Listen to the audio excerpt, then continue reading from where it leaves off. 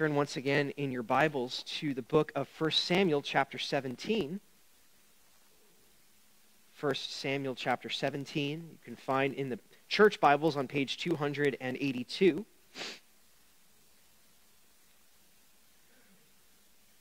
You turn there. We're continuing on in our sermon series on 1 Samuel. Last week we saw this young man, not even named until the latter half of the chapter 16, anointed as the next king over Israel. Though those who were present at that anointing might not have understood all that was going on. Now we come to chapter 17, which I believe takes place somewhere in between verses 21 and 23 of chapter 16. This is an event that happens somewhere along the line in David's service to Saul as his musician. This is an interesting story. It's an exciting story. We'll read the first 30 verses of this story, but it's a true story, and more than that, it's God's story. So give now attention to the reading of God's holy word for you. 1 Samuel chapter 17, going to verse 30. Now the Philistines gathered their armies for battle, and they were gathered at Socoh, which belongs to Judah, and encamped between Socoh and Azekah in Ephes-dammim. And Saul and the men of Israel were gathered and encamped at the valley of Elah, and drew up in line of battle against the Philistines. And the Philistines stood on the mountain on the one side, and Israel stood on the mountain on the other side, with a valley between them. And there came out from the camp of the Philistines a champion named Goliath of Gath, whose height was 6 cubits and a span. He had a helmet of bronze on his head, and he was armed with a coat of mail, and the weight of the coat was 5,000 shekels of bronze. And he had bronze armor on his legs, and a javelin of bronze slung between his shoulders.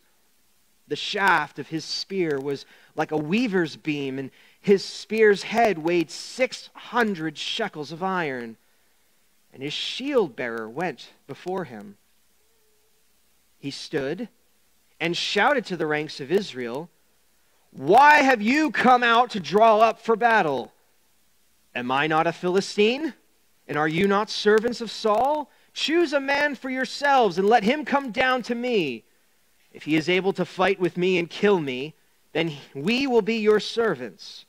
But if I prevail against him and kill him, then you shall be our servants and serve us."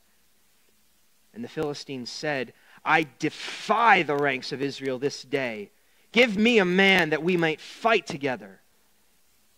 When Saul and all Israel heard these words of the Philistine, they were dismayed and greatly afraid. Now David was the son of an Ephrathite of Bethlehem in Judah named Jesse, who had 8 sons. In the days of Saul, the man was already old and advanced in years. The 3 oldest sons of Jesse had followed Saul to battle, and the names of his 3 sons who went to the battle were Eliab the firstborn, and next to him Abinadab, and the third Shammah. David was the youngest. The 3 eldest followed Saul, but David went back and forth from Saul to feed his father's sheep at Bethlehem. For 40 days the Philistine came forward and took his stand, morning and evening. And Jesse said to David his son, "Take for your brothers an ephah of this parched grain and these 10 loaves, and carry them quickly to the camp to your brothers. And take these 10 cheeses to the commander of their 1,000. See if your brothers are well, and bring some token from them." Now Saul and they and all the men of Israel were in the valley of Elah, fighting with the Philistines. And David rose early in the morning and left the sheep with a keeper, and took the provisions and went, as Jesse had commanded him. And he came to the encampment as the host was going out to the battle line, shouting the war cry. And Israel and the Philistines drew up for battle, army against army. And David left the things in charge of the keeper of the baggage and ran to the ranks and went and greeted his brothers. As he talked with them, behold, the champion The Philistine of Gath, Goliath by name, came up out of the ranks of the Philistines and spoke the same words as before. And David heard him. All the men of Israel, when they saw the man, fled from him and were much afraid. And the men of Israel said, "Have you seen this man who has come up? Surely he has come up to defy Israel. And the king will enrich the man who kills him with great riches, and will give him his daughter and make his father's house free in Israel." David said to the men who stood by him, "What shall be done for the man who kills this Philistine and takes away the reproach from Israel? For who is this uncircumcised Philistine, that he should defy the armies of the living God?" And the people answered him in the same way, "So shall it be done to the man who kills him." Now Eliab, his eldest brother, heard when he spoke to the men. And Eliab's anger was kindled against David, and he said, "Why have you come down? And with whom have you left those few sheep in the wilderness? I know your presumption and the evil of your heart, for you have come down to see the battle." And David said, "What have I done now? Was it not but a word?" And he turned away from him toward another and spoke in the same way, and the people answered him again as before. So far, the reading of God's word. Would you pray once again with me, please? O God of Abraham, Isaac, Jacob, and David, open our eyes this morning, we pray, that we may behold wonderful things out of your prophecy, your true history of your anointed one who saves his people. We pray this in his name. Amen. I'd like to follow that story with another story this morning. This is a story more recent in history. This took place in 2020 and around the beginning of 2021. And you're saying, well, I want to forget 2020 ever happened. Okay, well, let's just roll back the clock a little bit and remember an incident that at least I found very interesting that happened at the end of 2020 and really came in full at the beginning of the new year. It's the story of a man who went by different names, including the name Roaring Kitty. That's kitty cat, meow. He went by the name Roaring Kitty, and this man had a YouTube channel, and in 2020, he was telling folks on his YouTube channel that he thought that GameStop was a good buy on the stock market. Now, GameStop, if you're not familiar, is a video game retail store, one that has been floundering for years. And this man, Roaring Kitty, gave his 2 cents, and he said, "I'm going to buy up these stocks. I think they're valuable. I think they're worth something." And the idea caught on. If you know the story, perhaps you were a part of the story. Hopefully you were. If you were, I want to come and make friends with you. Because if you know the story, you know what happened. The idea catches on, and before you know it, GameStop's stocks, their shares, have gone from around $18 a share to around $500 a share. Many rich and powerful people lost a lot of money in the process. Many people were panicking, in part thanks to the aptly named brokerage app Robinhood, which made it easy for your average Reddit user to jump online and jump on the bandwagon and buy up GameStop's stock. There's a recent movie, I'm not recommending it, I think there's a ton of swearing and foul stuff in it, but there is a new movie that's just come out that describes this event, and the tagline or the plot synopsis goes like this: "This is the ultimate David versus Goliath tale." The ultimate one. An insane true story of everyday people who flipped the script on Wall Street and got rich by turning GameStop, yes, the mall video game store, into the world's hottest company. Now, I don't know if the creators of this movie have read the Bible, but if you don't need to have read the Bible to know what a David and Goliath story is. It's one of the perhaps few and quickly diminishing stories of the Bible that still has purchase in the social consciousness here in this country. You talk about a David and Goliath tale, and immediately any number of you're in church, but any number of folks outside of the church will be able to tell you an example. You can think of examples from sports, from politics, maybe examples from your own life. There's different ways of thinking of these David and Goliath stories. As I've heard a football player put it once, there's the story of the underdog who's a hungry dog, and the hungry dog runs faster. These are stories that grip us. right? Because it's a story about the little guy who finds the courage and the tenacity, or perhaps just plain luck, to beat the big guy. At least that's what many people think a David and Goliath story is. Little guy finds courage, tenacity, even pugnaciousness to fight off and defeat the big bad. If that's the definition of a David and Goliath story, then is 1 Samuel 17 a David and Goliath story? Well, I would actually tell you this morning it's not. The story of 1 Samuel chapter 17 is not a story ultimately of how giant Goliath was beat back by courageous, tenacious, pugnacious David. This is not ultimately a story of David and Goliath even. It's a story of God and Goliath. It is a story about how God sought to deal with the Goliath problem, and how God, who was much bigger and much faster, much wiser and much stronger than his enemy, defeated him. I think we'll see this more clearly as we look at the first half of this chapter this morning. And Lord willing, we'll return to the chapter next week as we come together and celebrate the Lord's table. We'll get to see the conclusion of this story. You know how it ends, and yet as we meditate on this, I hope we'll understand and see that this is really a story of what God has done for his people and how God has delivered them from their enemies. Now, as we look at this first half of the chapter, I think the most helpful way to go about it is to see it as a series of contrasts. You know, a contrast, right? You know, vanilla and chocolate, black and white, you know, up and down. We see a couple of these contrasts, more than a couple. In fact, I would suggest at least 5 contrasts in the chapter. Actually, probably more, but there'll be at least 5 that we'll focus on as the structure of our time in our study this morning. And I think that the Bible does this intentionally to give us a highlight for the differences between the two. When you're contrasting something, you're showing the difference between them. And so we'll look at these contrasts together in our minutes that follow.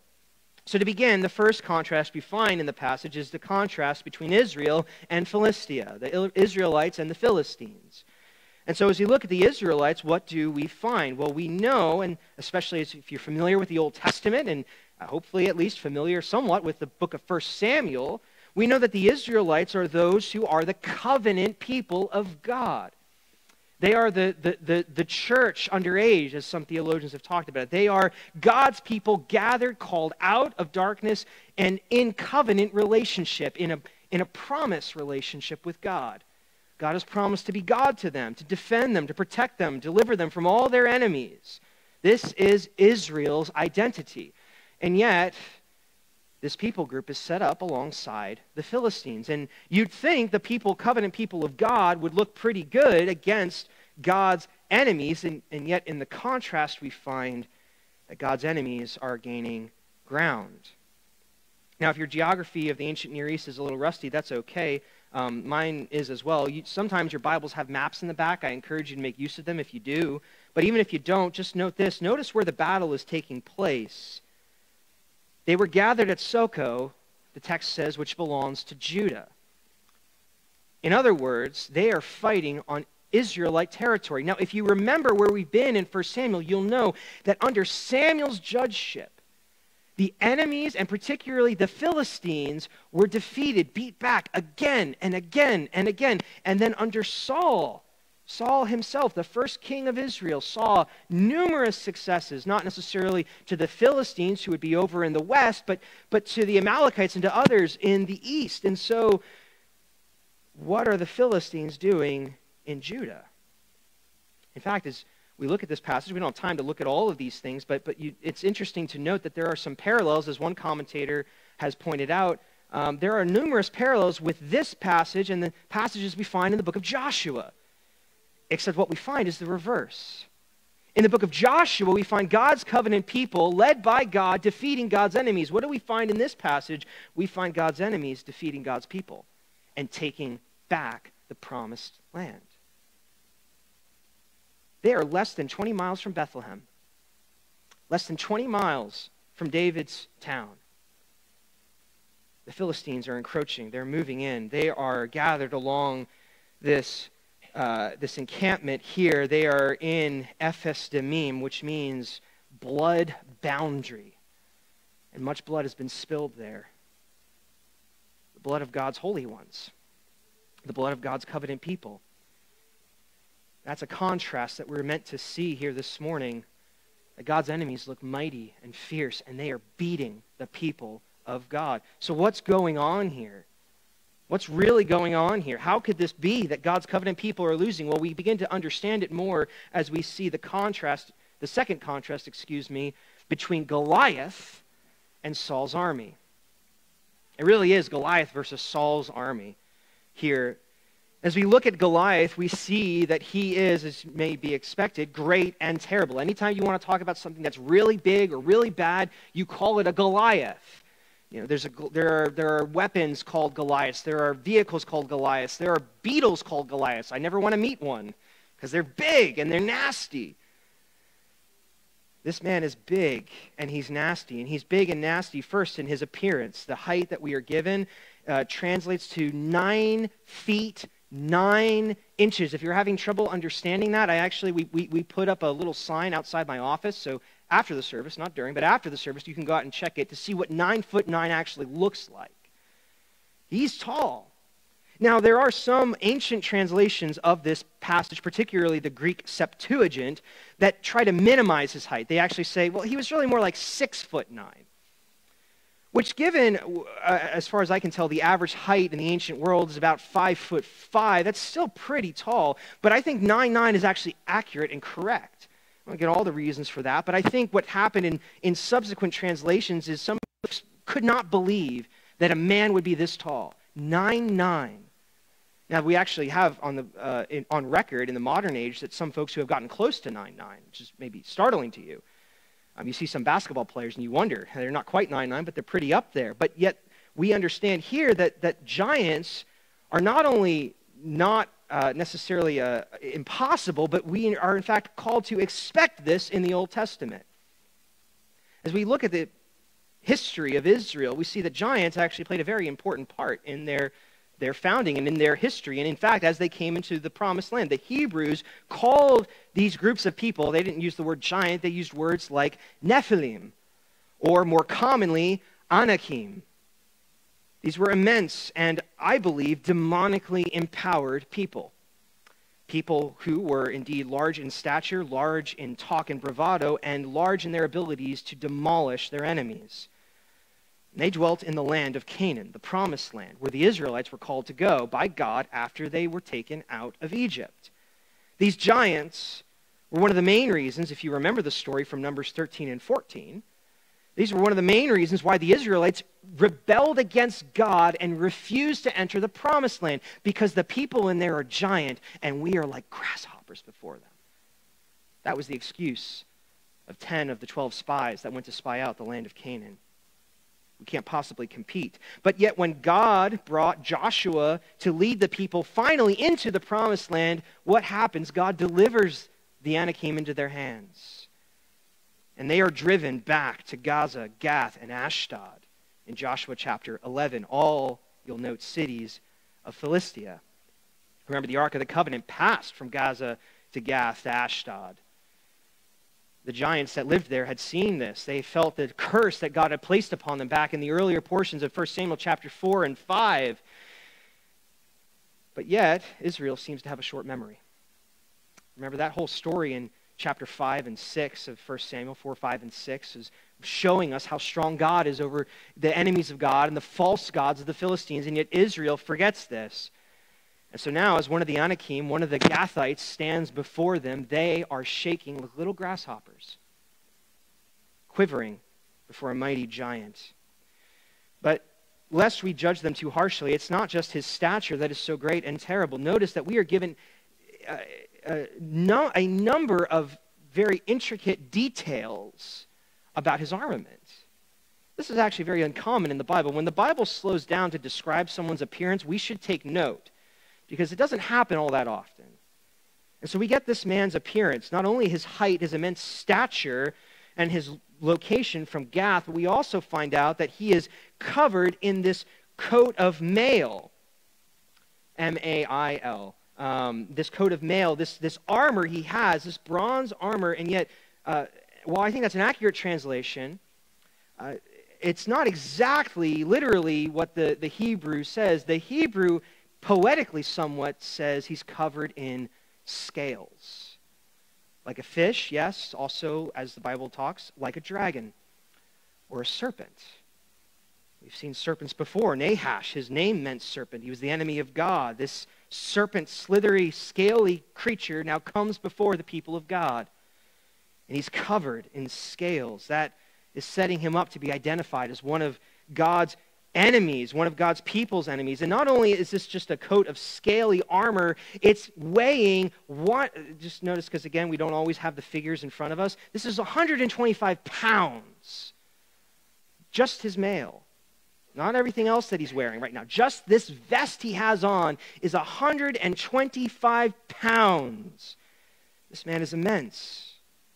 Plug for next week. You wonder how they knew how much it weighed.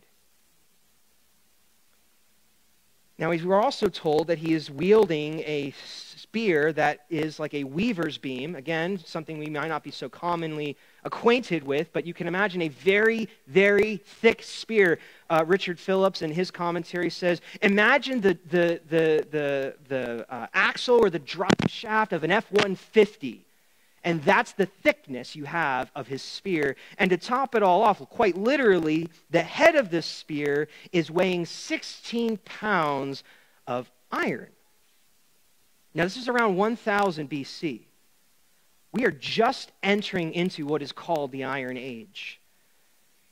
So not only is this man giant, not only is he clothed in heavy armor, but he is at the technological pinnacle. And that's not surprising. Philistia, being a sea people, a trading nation, quite possibly would have access to such technologies. So just to recap, we've got a big bad who is not only stronger, taller, faster than the Israelites, but he's more well-equipped.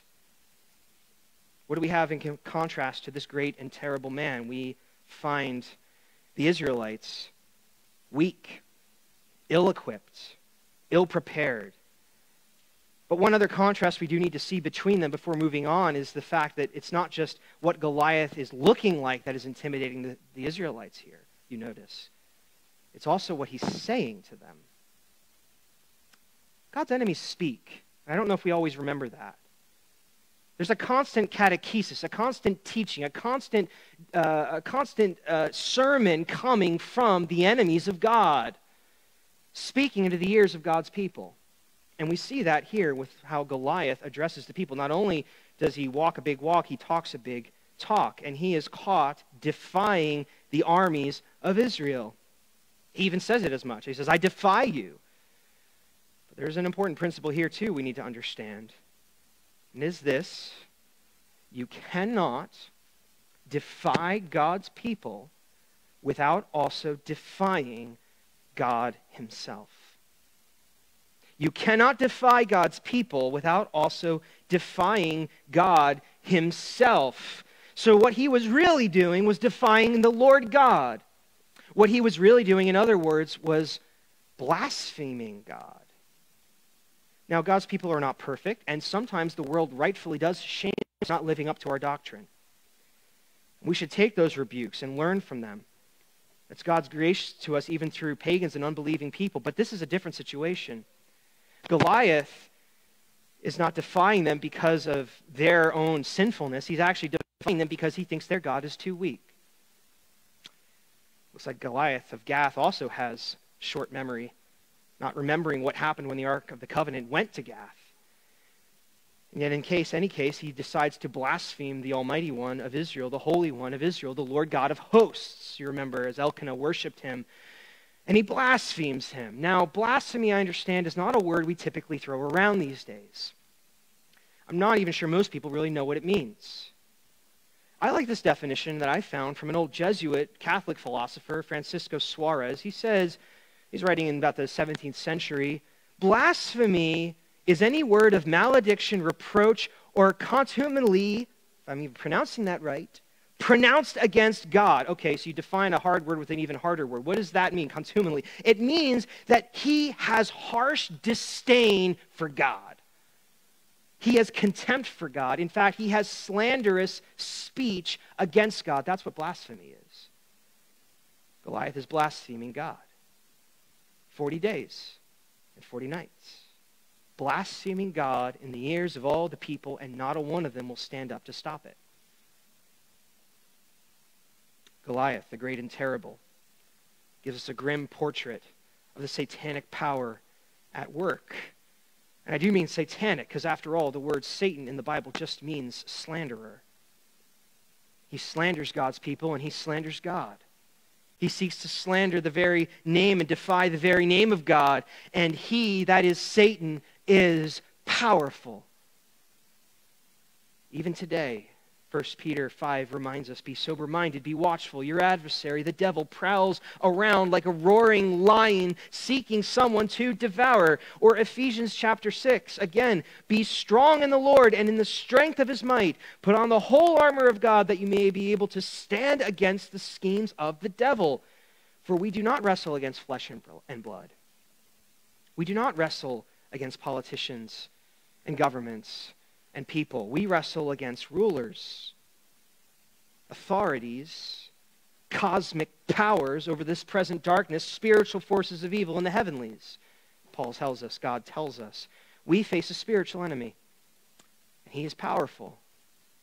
An ancient foe, as Martin Luther describes him, in A Mighty Fortress is Our God. His wrath and power are great, and armed with cruel hate on earth is not his equal. So in the face of this ancient, fearsome foe, we find the people of Saul's army, the men of Saul's army, are quaking and shaking. And ultimately, they're not willing to stand, and why would they? They're faithless. They're absent. They're absent-minded. They don't have the things of God in mind. Instead, all they see before them is the great enemy that they face. And of course, Saul tries to sweeten the pot by promising riches, by promising freedom. Remember, Saul had claim to all the families of Israel. He says, I'll relinquish my claim on your family. I'll even give you my family. I'll even give you my daughter. Why would they take that bait? Because what good is freedom and fame and the king's daughter if you're a dead man? That's the contrast we're meant to see. Fearsome Goliath against the fragile, faithless army of Saul. This leads to a third contrast that we find, and this is a contrast perhaps that's very prominent, maybe the most prominent, some think, I disagree, but some think in this text, and that is the contrast between Saul and David. Saul and David. It's interesting to note that Saul is included as those who are quaking and shaking.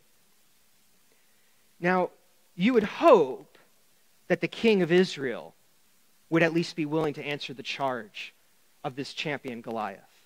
Remember, Goliath is looking for a champion of Israel. He's looking for a strong man of Israel. We look at Greek stories and Greek myths. We think about the Achilles. We think about, in the Aeneid, Aeneas. We think about Odysseus, these great men, these kings who rose up when their men were too weak, and they saved, well, Odysseus doesn't actually save his men. He loses all his men, but he at least saves his family. That's nice. But they saved themselves, and they saved their people.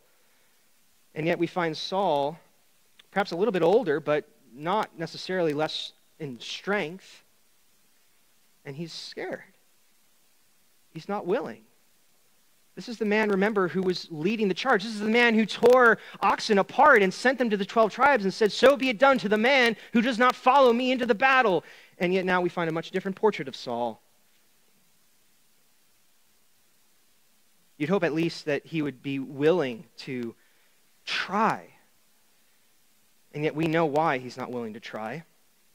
Because we've read chapter 16 and we know that he has a different spirit now. The Holy Spirit who had empowered him, who had strengthened him in his fight, God's grace that had been to him is now taken away. And instead all that Saul has is constant paranoia, anxiety, fear. In fact, the only state that we have a right to have apart from the gracious work of God in our hearts. So Saul is scared. He has strong flesh perhaps, but an unwilling spirit. An unwilling spirit. Contrasted with this, we find David. David, who is introduced to us once again in detail. You almost wonder if the author of 1 Samuel forgot that he's already introduced David to us. He gives us his background again, his brothers. He lays it all out very meticulously and in detail. But I think that there's actually a purpose in this. Again, just like with Goliath, we're meant to see and to meditate on the immensity of this foe of God. In the same way, we're supposed to follow the details of this humble servant, this youngest, littlest son of Jesse, who himself is an aged man. He's not the firstborn, he's not the secondborn, he's the eighth-born of Jesse's sons. And yet what sets him apart? It is the fact that he has been anointed by the Lord. He has been filled with the Holy Spirit. He has been appointed by God to save God's people. And yet, as I mentioned at the beginning, before we did our reading, it seems that his family was not entirely aware of this fact. Now, they saw the anointing. Perhaps they were a little jealous of it. But to them, the anointing was just a distinction of honor. So here's Samuel anointing David because he thinks David must be really nice. Perhaps that even goaded them a little bit. I don't know for sure. But perhaps that stirred up jealousy, like Joseph's brothers were jealous against him for his coat of many colors. Whatever the case, they certainly don't seem to treat him very well when he does arrive, and he brings a charcuterie board. I mean, how could you be mad about that? But they're mad at him. Eliab particularly is mad at him because he doesn't understand that this young man, however height he is, maybe 5'5", maybe smaller, maybe a little bit taller, certainly not as tall as Saul, as we'll see in the next portion of chapter 17, certainly not as big and bad as Saul was, and yet this humble young man is the Lord's anointed, raised up by God in the face of the abject failure of Saul. We find him one who is faithful and faith-filled to deliver God's people from all of their adversities. And this actually should take us to a fourth contrast. And this, I do think, is very, very much at the center of the story here. And again, this is where we go astray when we start thinking this is a story just about David. This is a story contrasting Goliath and the Lord God. David calls attention to this. You notice he's the first words we actually get from David at all in the Bible are words that remind us that God is at work here. You look at there again, down if you turn that, well, I turned my page over, but you look down there at verse 26. And he says, "What shall be done for the man who kills this Philistine and takes away the reproach from Israel? For who is this uncircumcised Philistine that he should defy the armies of the living God?" Now, we're getting a little personal, aren't we, David? What's this circumcision have to do with it?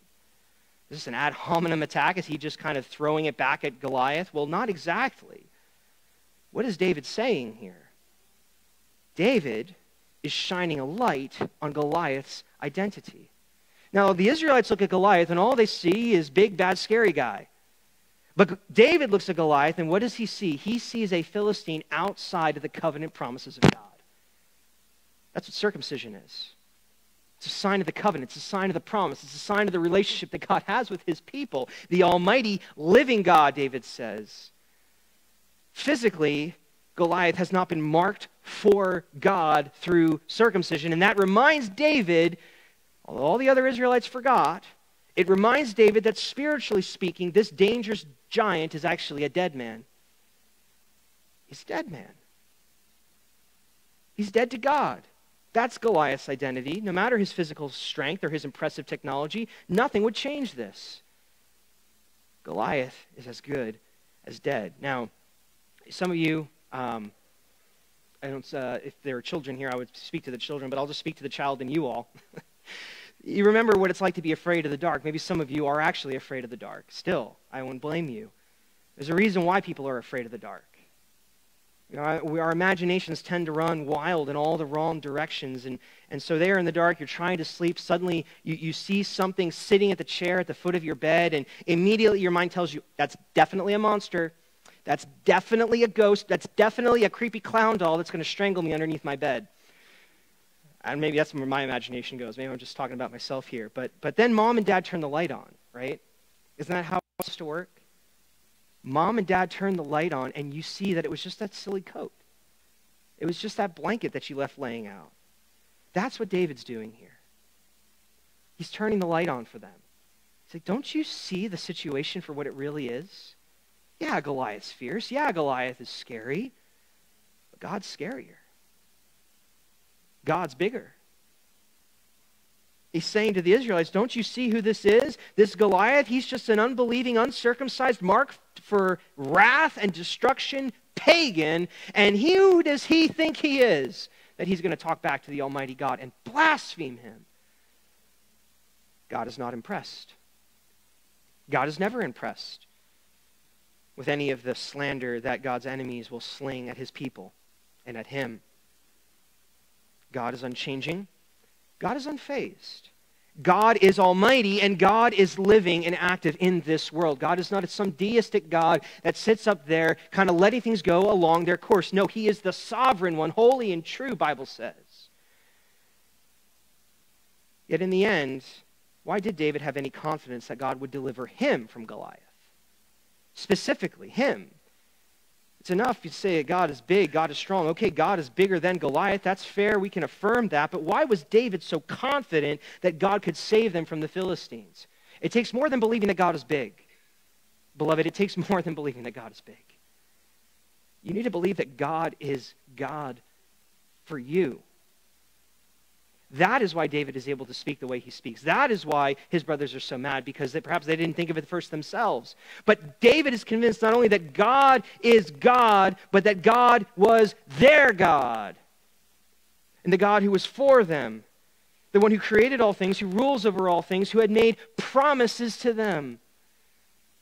I will never leave you or forsake you, he said to Joshua, when Joshua beat back the Anakim in the days of old. This is a promise that requires faith. Faith that the Israelites were far too lacking to show. Faith that sometimes we are lacking in. As we look at the giants in our lives, in our societies, we think about the enemies of God, and they seem so great, and indeed they are so great, but we fail to remember not only that God is great, but that he is good for us. He loves us. He cares for us. He calls us his sheep, and he is a good shepherd. David had that sort of faith, and by God's grace, he displayed it. But David's faith is, as I think as all faith should be, a bit like a sunbeam. It's a sunbeam, and I mean that in this sense, shining through a window. You think of a sunbeam, and you don't look at the beam itself. At least I hope you don't. You don't look at the sun, perhaps, but you look at the thing upon which the beam rests. And that's the real point of this passage. The point of the passage is not the courage of David, the tenacity of David, the skill of David in slinging a stone. It's not even on David's faith. It's on the one in whom he placed his faith. And more than that, the one who would succeed David in the royal line, who would truly stand up to God's enemy, who would stand up to Satan, who would stand up to God's foe when God's people were quaking and shaking and would say, enough is enough. Who is this blasphemer? This is the final contrast that we are to see in our passage, and this is for this I'll close.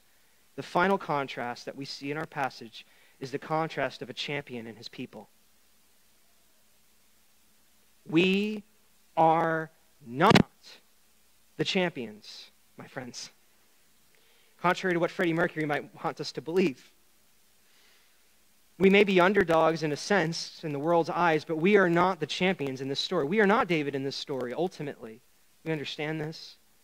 We should have faith like David. We should have courage like David. We should have conviction like David. We should trust in David's God. And yet, David in this story is the Redeemer. We are the scared Israelites. We are the ones who depend upon one who is anointed by God to stand up to God's enemies and to slay this dragon. And that is exactly what we find. Is exactly what we find in the face of this anointed one of God, Jesus Christ.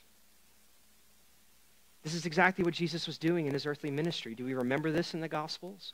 When Jesus shows up on the scene, what are some of the first things that he's doing? He's preaching the kingdom and he's slaying the demons.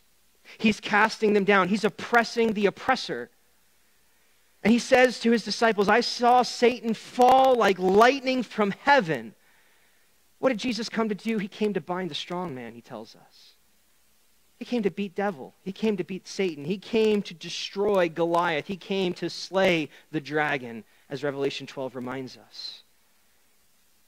This is our Jesus. This is our David. David's greater son. This is the one to whom we look. Again, we don't be like Eliab, who's just indignant. Don't be like the scared Saul, who's not sure how this is going to end.